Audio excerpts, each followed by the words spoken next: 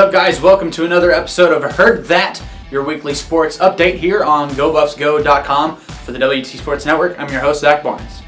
West Texas A&M football getting their first win of the season as they went up to Colorado State Pueblo and ended up winning that one 26-10, where the defense shined once again with 3 picks in that game. You know, there was a couple plays in there, you get a punt blocked and an extra point blocked, you're not real happy about, but I thought our kickoff cover team rallied and did a good job. I thought Connor kicked the ball really well.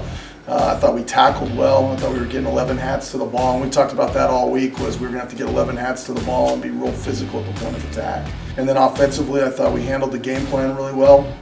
The check progression and some things that we did with Ethan and the receivers and the running backs, I thought did a really good job, and I thought we saw our offensive line kind of grow up a little bit and get used to those 5 guys really running the ball well and working together. Well, I think the defense is really excited. I think the defense has played, really, you don't want to jinx or anything, but 8 really good solid quarters for the most part. I think they've put a good 2 weeks together, good game plans, and I think Coach Rocco and those guys have done a great job. But what you're really seeing is a group of guys that are hustling, flying around, that are enjoying playing too. They're laughing and smiling and enjoying working hard. And so once you get that going, it's an easy thing to keep building on. That win for the Buffs gave the Thunderwolves their first 0-2 start since the reinstatement of that football program, and it also shut down a 29-game winning streak at home in the regular season. Up next for the Buffs, they'll head down to iconic Ratliff Stadium down in Odessa, and they will take on the Falcons of UT Permian Basin. Well, they're talking, a sellout. They're looking anywhere from 14 to 18, coming from Kit, and so we're expecting a big crowd and being on national television and the whole thing. It's going to be a neat deal on ESPN3, and so our guys are excited about it. And I think that's one thing. The last 8 years that I've been here, our team has never shied away from traveling on the road. They kind of like playing on the road, and they like playing on a big stage, and so hopefully it kind of gets them fired up and can kind of keep building on it. They're playing really well. They're scoring some points. They're playing good defensively, and they're real sound defensively. They're not making a lot of mistakes. They're right where they need to be. Good effort plays. Their quarterback plays really good right now, and so it's one of those things. They're scholarship guys. They're a scholarship football team. Even though they're young or any of that stuff, they're still there. They got recruited there, and they want to win, and they want to be successful, and so they're going to be really excited to play. This game will be both teams' Lone Star Conference opener and UT Permian Basin's first ever conference opener. That game can be seen on ESPN3, as well as you can hear it on 98.7 Jack FM, as well as live stats on GoBuffsGo.com. Buffalo Soccer with 2 home games through the past week. First off, they had a Friday home game against Houston-Tillotson. They ended up with a 6-1 victory over the Rams. Then on Sunday, the Buffs pitching a 3-0 shutout over the Thunderwolves of Colorado State Pueblo. To be 3-1 at this point is very positive, and very happy with the progress of our team that we're making. Friday was a little bit of a trap game in terms of just kind of an unknown opponent, never played him before. We played fairly well, scored some goals, gave up a really soft one that didn't make us very happy because we're working really hard trying not to concede on the cheapies and stuff like that. And then on Sunday, we played Colorado State Pueblo, which has traditionally been a pretty good team, and I was really happy with the way we started, coming out fast and aggressive, and I think we scored 3 goals in about 15 minutes, and kind of hoped they locked that thing down early.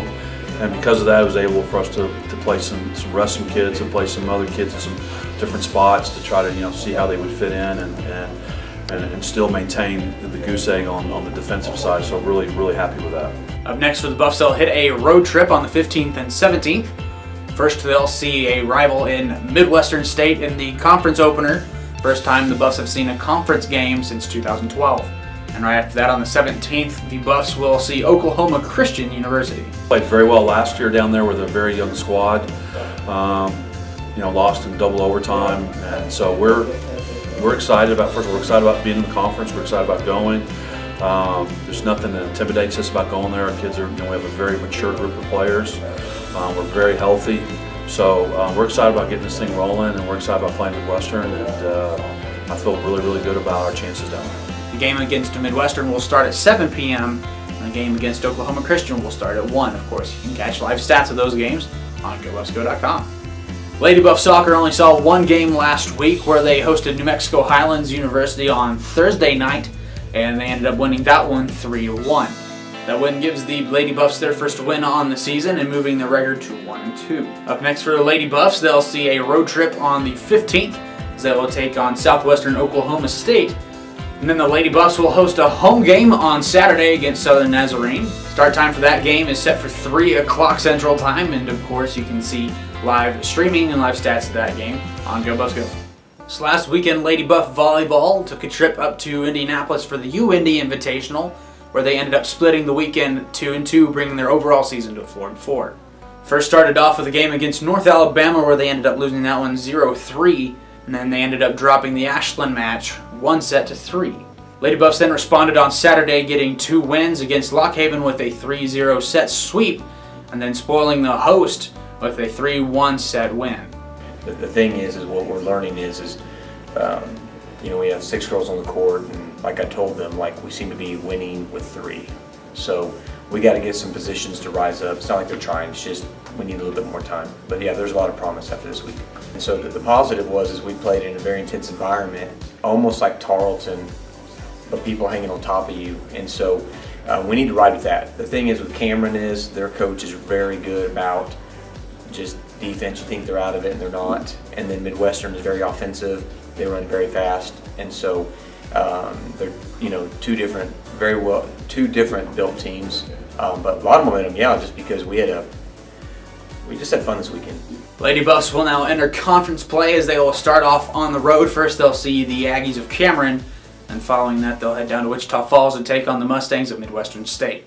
Women's cross country will head to Joplin, Missouri on the 17th for the MSSU Southern Stampede. Down in Joplin, the Lady Buffs will see a lot of tough competition, including many schools within the region. We're real excited about going to Missouri. It's going to be, our first race was 4K, so moving up to 5K. It's historically a very high-profile meet, a lot of competition, big race. It's held the national meet multiple times. We raced there at nationals in 2012, and the guys did last year as well. So it's a fantastic place and a great competition. So we will be running into people in our conference as well as our region. So I think it'll really give the girls an opportunity to see where they are. Hopefully, over the last couple of weeks, we've really set them up in training to be successful. After that, the Lady Buffs will get a few weeks off, as their next competition will be October 1st at the MSU Denver Invitational. WT Men's Golf in its first competition of the year, where in day 1, Buffs ended up with a 6th place finish after the first 2 rounds. Braden Cruz for the Buffs with the best score so far after the first 2 rounds with a score of 143. The Ryan Palmer Invitational will conclude today with one more round that started this morning, and for final results you can see those on GoBuffsGo.com. Folks, thank you for joining us this week on Heard That. Folks, be sure to keep up on GoBuffsGo.com for live stats, streaming, and updates for all of your favorite sports. For the WT Sports Network, I'm Zach Barnes. We'll see you next week.